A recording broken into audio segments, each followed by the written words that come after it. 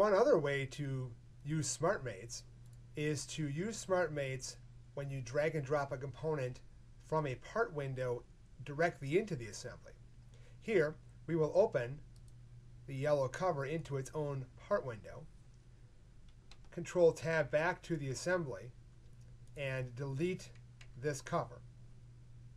Then, we'll tile our windows so we can see both the assembly window and the part window at the same time.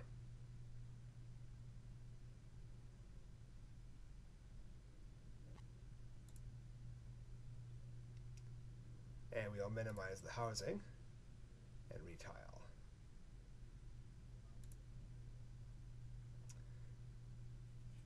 Here, I can bring the cover in directly through drag and drop of a face or edge from the open part window.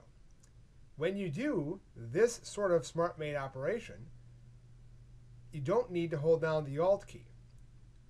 I'll simply select the edge in the part window and drag and drop that edge to an edge in my assembly that I like to go to.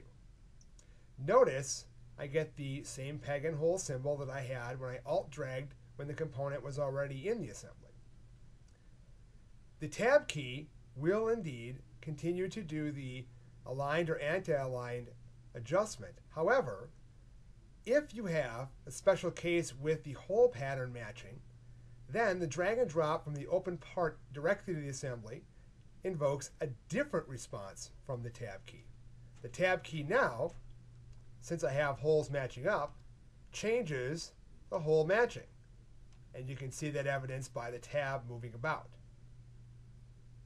Let go, and you have brought the part in and created three mates: concentric, coincident, and concentric for the holes. And then I can do that again, spin this around, drag and drop, no Alt key necessary, to here. The tab needs to be adjusted, so I hit the Tab key, get the tab up, let go, and I'm done. If you have components that you need to populate in an assembly, and you have multiples especially, it can be very useful to simply open that part in its own window and drag and drop by a face or an edge to the areas you need it to go. Again, no Alt key necessary, and the Tab key will do aligned or anti-aligned, or if the special case for the hole pattern matching comes into play, the Tab key will adjust the hole pattern matching.